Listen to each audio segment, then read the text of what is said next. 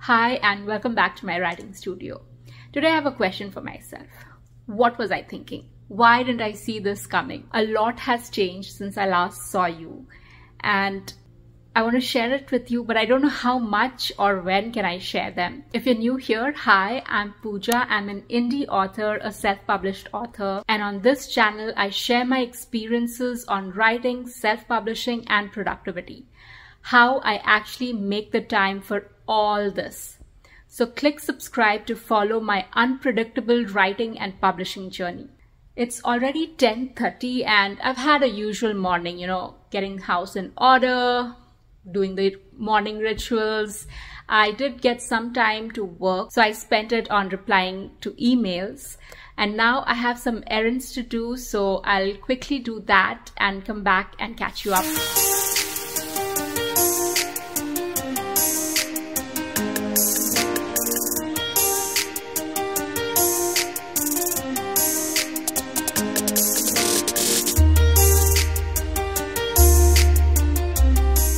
I have a little bit of time before I have to go back and pick something up, so I thought I'll ask you something. It's been about 6 months since I moved to this new area and I haven't had a chance to check out the local library over here. For a long time it was closed, but now it's open and they're allowing you to come in person to check out books and stuff.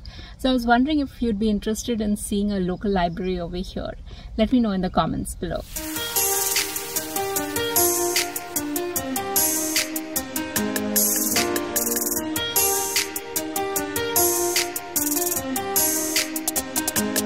So I'm back at my desk and I have a long list of to do, but I thought I'll catch you up on what happened, what changed since the last time I saw you. In one of the vlogs I mentioned that I am working on a project and I'm waiting on a green light to make bigger progress on that. And I was expecting all that to happen in October, but for the better of a worse, it has happened already, end of June, early July. I heard about it last week, and what does that mean? It means that everything that I've been doing so far now has a very strict deadline. All the books that I'm writing, all the other projects that I've been working on, everything needs to happen and happen quickly, which means the deadline for all my writing project has been bumped up. It's getting so overwhelming because I'm not able to put in as many hours as I would like to at this point of time.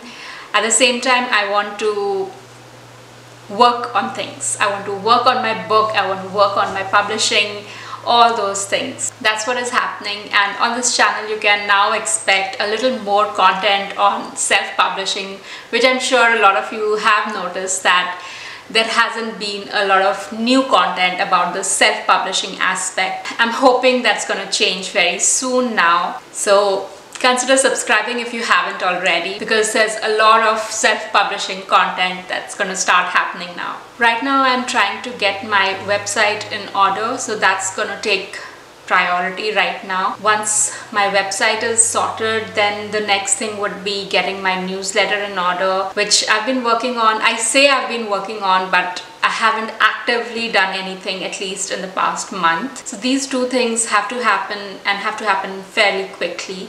And on the back end, there's a whole lot of things happening. I have to schedule a meeting with a CA. Over here they call it CPA. So I have to schedule a meeting with one of them, find someone who can help me out with all the tax and everything. But let me now share with you my notes on Act 2 of writing a romance novel. All these are my notes, but if you need more help, I recommend the writing course that my notes are based on. I'll link that in the description section. So the first half of Act 2, we have to show that whatever flaw that the protagonist has and whatever problem that she or he has found themselves in, now in this act they are going to start acting on fixing that. They are going to take some action. They are going to make something happen which they were not doing in the first act.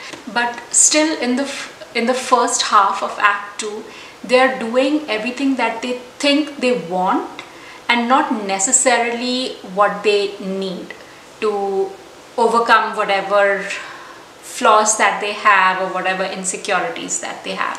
So in my story, that's what is happening right now. My protagonist thinks that she needs something, but actually, and she is working towards getting that, but actually that's not what will help her in the grand scheme of things. So I'm building that aspect. Also, in the first act, I was writing about how her world is as it is at that point. But after the problem that she faced, after that, everything has changed around her and she has to deal with that. So I have to show those aspects, how her surrounding has changed, how her relationships have changed. So I have to show that aspect of it as well. So that is what the first part of Act 2 is. Of course, there's a little bit more on it and I'll get into that. But this is the beginning of getting out of Act 1 and getting into Act 2. The next thing that I have in my outline is to introduce the B story.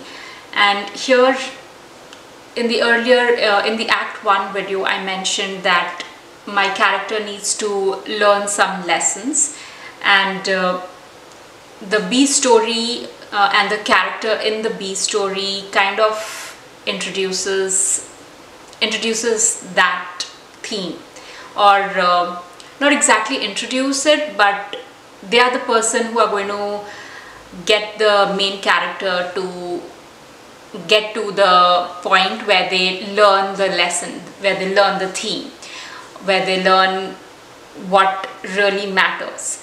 So that plot point is what I'll be working on once I have once I've moved from Act 1 into Act 2, and I have shown a little bit of what's happening around and how things have changed and all those things. So I can now introduce the B story over here. Now I'm writing this novel as a standalone, but my goal is to write it in a universe of a few characters, and eventually I want to write different books with those other characters as the lead. So a lot of what my intention is to have one of these characters play as a cast of the B story plotline.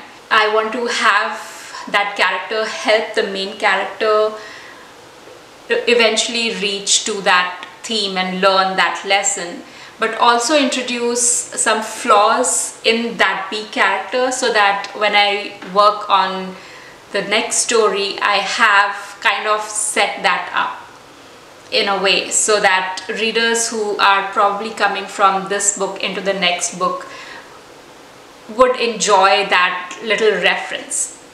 And at the same time, I don't want it to have too much dependency on this book, so that if someone picks up second book instead of first book, I mean, they can read it out of order is what I'm aiming for. And so far this is what I have, and of course a lot of the fun things will also happen, and a little bit of quirks, and getting into situations that reveal how different the character's life would be if they pursue what they're pursuing. So I'm going to be working on all that in Act 2. I was hoping to be more ahead in the story, but that has not happened because I didn't get a lot done last week as far as this novel goes. So I'm a little behind, but I hope to catch up over the weekend. I'm trying to clear my calendar up so that I can put in a few extra hours writing. Usually I kind of aim for 2 hours a day for writing. I'm hoping to double that so that I can catch up on all the time that I've missed this past week. So that was about Act 2 of my novel. I hope this was helpful. I'll get back to my writing now. I have a few things to do before I can sit down and write, so I'll get on to that. But if you need help with your writing, story idea, outline, I'll pop up a playlist that I created for you up here. And if you need help with self-publishing, I have over 50 videos where I share my process, my experience with self-publishing. I'll pop that up here for you, as well as I'll link it in the description section, and I'll see you in the next one.